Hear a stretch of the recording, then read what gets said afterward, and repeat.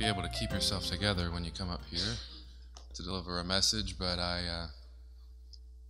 pardon me if I have trouble with it, because I'm just so moved by the love of our faithful Father and how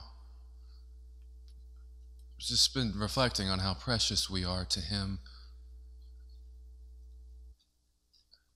And what do you even do with that? You know, even when there's a sobering correction that He needs to bring, He does it because His desire is to bless us, because He loves us. And, you know, when there's a revelation like this week where the Lord says in a fresh way and in a more powerful way, come to me, you know, if you're weary and you're heavy laden, and I will give you rest. And then you reflect on what Jesus suffered to make that available to us.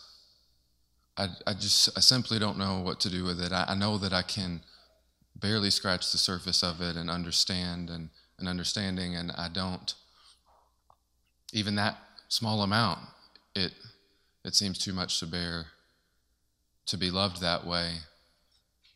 Today, I've prayed that the Lord would order things, because I feel like maybe I have a sermonette, maybe I have a testimony, I don't really know.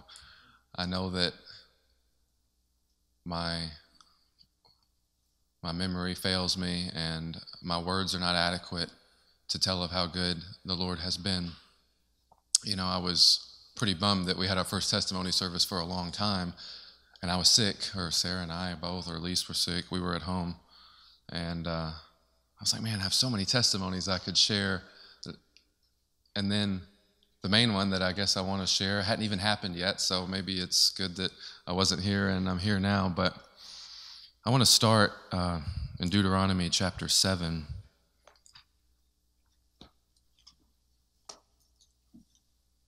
Just a couple quick scriptures. The title today will be Our Faithful Father.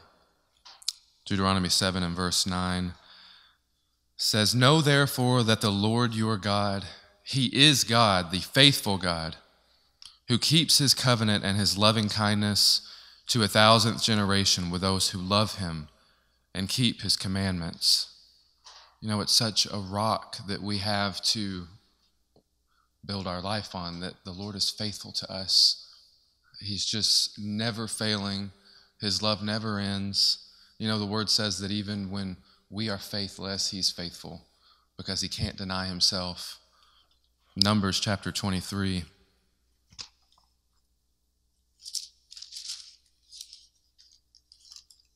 In verse 19. God is not a man that He should lie, nor a son of man that He should repent. Has He said, and will He not do it? Or has He spoken, and will He not make it good? He always does what He says He will do, and I know I say it every time I have a testimony that's powerful to me, that it astounds me that that anyone can be so easily tempted to fear and to anxiety and stress over things that are so little to Him, when we know how He loves us, when we know time and again He's never failed. It's astounding and humbling, and I endeavor always in a new trial that feels so difficult to not sell Him short in that way, to not let the anxious thoughts that we're attacked with overcome me, because I know He's so much higher than that. You know, I feel like I've been through a protracted trial. You know, as Pastor mentioned in the note this week, that I guess maybe all of us, many of us have. We know that the devil is always seeking to steal and to kill and destroy us. And I feel like I can look back on many pivotal trials in my life and feel like I can remember what they felt like, where it feels like the heat gets so hot you can't stand it, and then you want it to be over, and then I feel like it's a cup of water that I was used to being at room temp, that's constantly, the degrees have been raised, and you get used to it at a new temperature. So maybe it goes to 120, and then maybe it's 130, this trial to this trial. Well, for 2 years, I feel like it's been at boiling. You know, we've hit 212, and it's too much, and there's something about not just one thing, but things stacked up and compounded, and then the way it all works together. And I don't mean to sound dramatic, but I mean, it's the truth. I've felt demonic attention where the devil wants to destroy me, that use whatever is happening and make it worse in your head than it is. And I've felt his destructive thoughts and attacks. And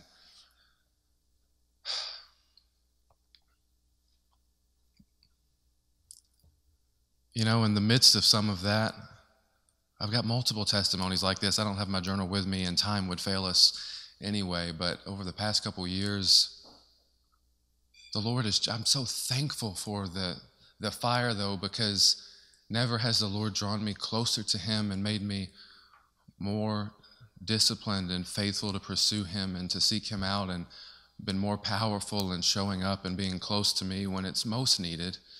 You know, it was just 2 months ago, I was having prayer time in the morning and struggling with some aspect of a trial, and the Lord just showed up, and I could feel his embrace and him in the room, and I heard him say that I'm right here with you, Blake.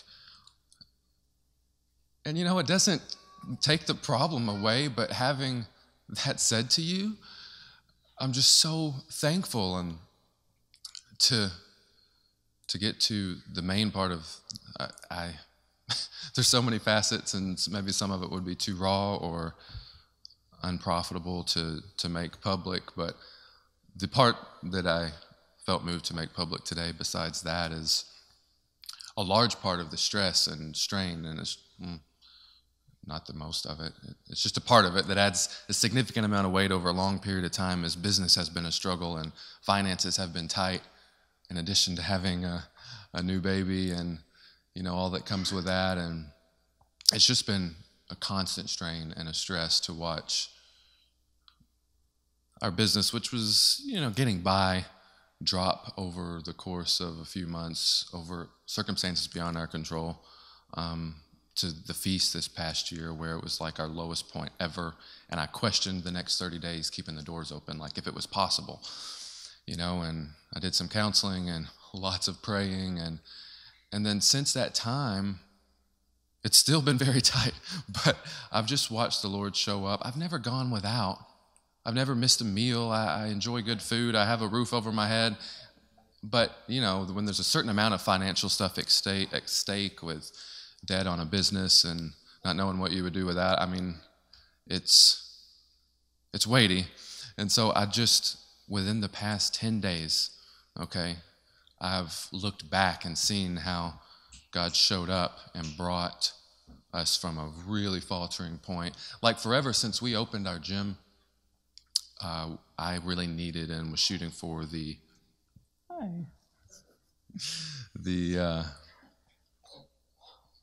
membership number to be at 300 is kind of like my set point that we were shooting for, and we never even really got all that close, and we dropped super lower than ever around the feast. But I looked at the number scaling back over the past 6 months this week, and I think we hit 302 yesterday, which is just a huge answer to prayer. And it's not something that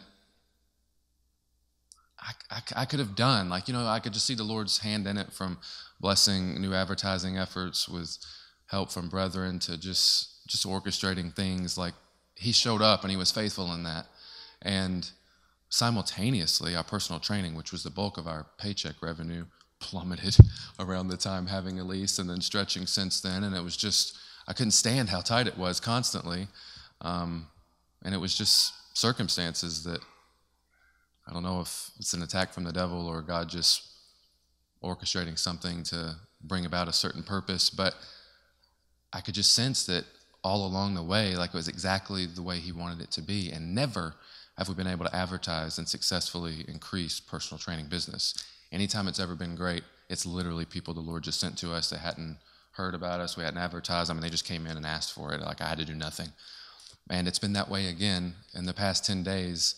Old clients have returned that fit in the schedule nice. Like, everything has just been perfect. Like, the Lord increased that revenue to a more comfortable position within the past few days. And simultaneously, I had decided to, because it's more profitable for me than training, increase our lawn business this season. And I did a tiny amount of advertising, and the Lord just exploded it. Like now I may be working too much. I don't know. But the point is that the Lord is just good and he's faithful. And I'm so thankful, and I just want to give him glory today.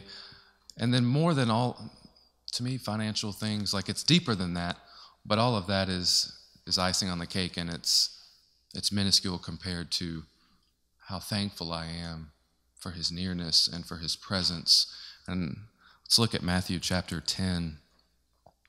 And it just kind of, the thing is it reinforces for me how precious we are to him and how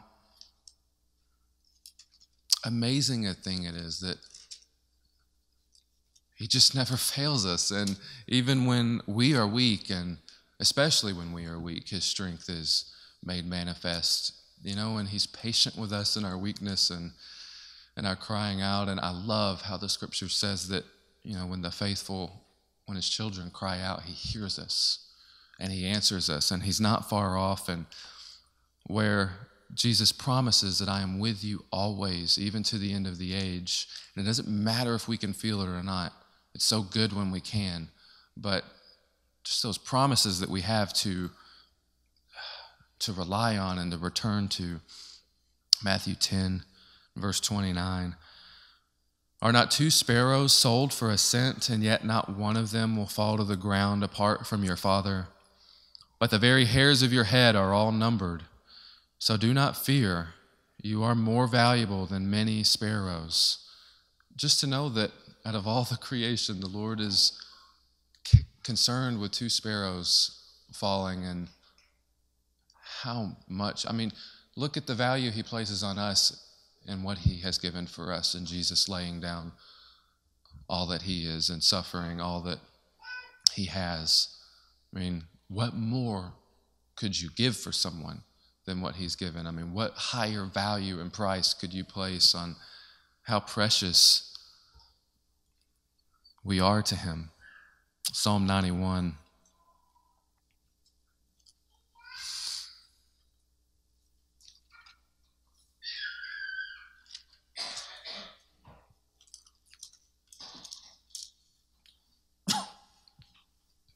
Verses 1 through 4. He who dwells in the shelter of the Most High will abide in the shadow of the Almighty. I will say to the Lord, my refuge and my fortress, my God, in whom I trust. For it is he who delivers you from the snare of the trapper and from the deadly pestilence. He will cover you with his pinions, and under his wings you may seek refuge. His faithfulness is a shield and bulwark. Just to think about how he covers us when we're hurting the most. When you watch a young baby, run to their mom when they're hurting, and they know that's what they need, to be scooped up and to be loved on. Like the Lord does that for us so faithfully. And he's never without the provision that we need. His faithfulness is a shield to us. I'm so moved by his goodness. Psalm 136. I think that's something that's amazing about the Psalms and David, is how much struggle he went through and the protracted periods of time he spent that way, and how he cried out to the Lord. And he's just always testifying of, revealing his heart with how he feels, and then testifying of the Lord's love and his faithfulness. Give thanks to the Lord, for he is good, for his loving kindness is everlasting.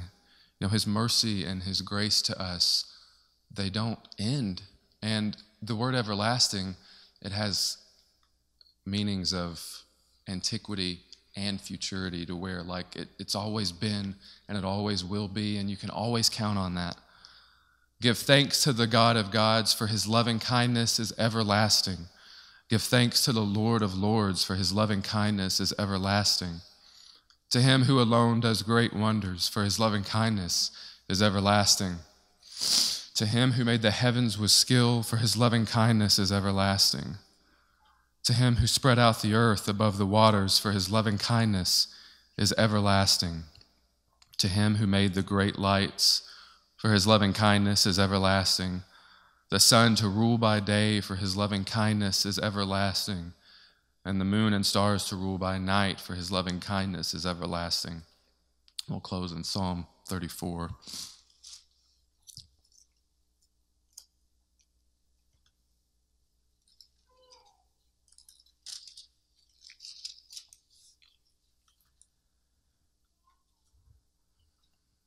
I will bless the Lord at all times. His praise shall continually be in my mouth. My soul will make its boast in the Lord, and the humble will hear it and rejoice. O magnify the Lord with me, and let us exalt his name together. I sought the Lord, and he answered me and delivered me from all my fears. They looked to him and were radiant, and their faces will never be ashamed. This poor man cried, and the Lord heard him and saved him out of all his troubles. The angel of the Lord encamps around those who fear him and rescues them.